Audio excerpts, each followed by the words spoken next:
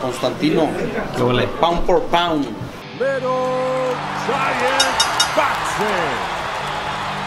David Breadman, Stephan Edwards.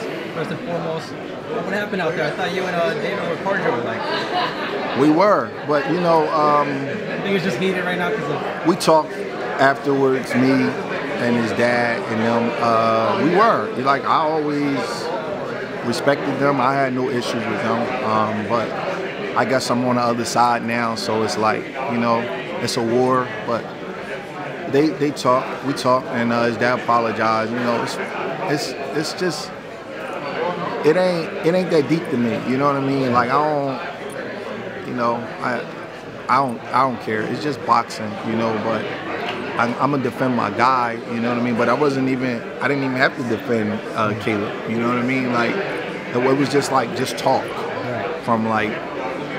You know, it was just talk. It was like, you know, back and forth.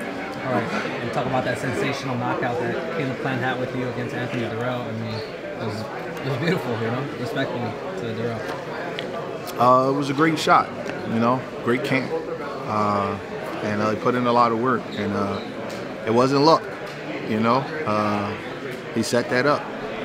And as far as David Benavidez, we know his game plan is going to be to come forward, pressure, you know, and smother Caleb. Like, do you expect anything less from David Benavidez? I think he's going to try to use his jab a lot. I think he's going to use his jab. I don't know if he's going to walk up on Caleb crazy like that after the last fight, but I expect him to use his jab. I expect him to be very aggressive, let his hands go, and you know, it's up to us to solve it. He hasn't lost the fight yet, so it's up to us to figure it out. Breadman, I know you're a boxing historian. Obviously you love this fight for Caleb, right? Yes, I don't pick his fights. He wanted this fight, though. You know what I mean? He asked me my opinion.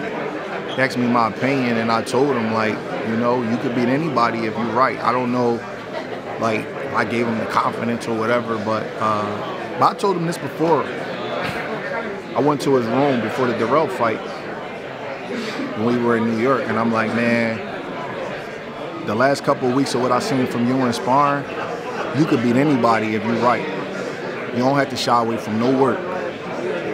And I don't know, you know, and he kind of just smiled. I'm like, no matter who it is, trust me, if you the way, what I seen from him in that second part of that camp, and I meant it. It wasn't me just trying to pump his confidence up.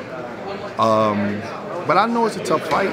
We the underdog, but Benavidez's name is first. I get all of that, you know what I mean? But I just believe in my guy, that's it. And as far as like the odds right now, what do you think the odds are going to be? I think David's a slight favorite.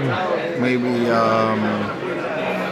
minus 200, something like that. But whatever, that makes it even sweeter if we pull it off, you know? Without giving too much away, what do you think is going to shock or surprise David, like once he steps in the ring with Caleb? I can't get into that. I can't get into that, but we come in to fight March 25th. We come in to fight. And how does it feel that Caleb can get vindicated with possibly getting that rematch with It's nothing sweeter than revenge, man.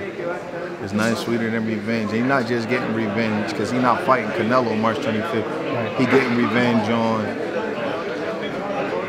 the boxing world. He's getting revenge on the people that talked about him and said different things about him. They kicked him while he was down and said he wasn't this. He's getting revenge on everybody. He get to stand up and say, see, you know, I am that guy. I'm him.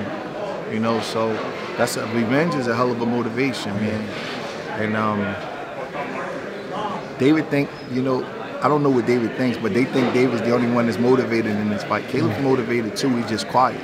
Right. You know, he's just a quiet guy. He don't really, you know, he's not as aggressive, but he's motivated. He wants to win just as bad David went to win. You know what I mean? What do you think is misunderstood from Caleb, from like a lot of these fighters, like Anthony Durrell, David, Charlo? I don't know. None of them don't like him though, man. Yeah. It's weird. I don't know. You gotta ask them why they don't like him.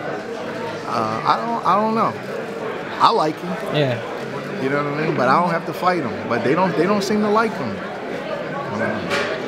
Anything you want to leave us with? Anything you want to get off your chest? Tell the fans?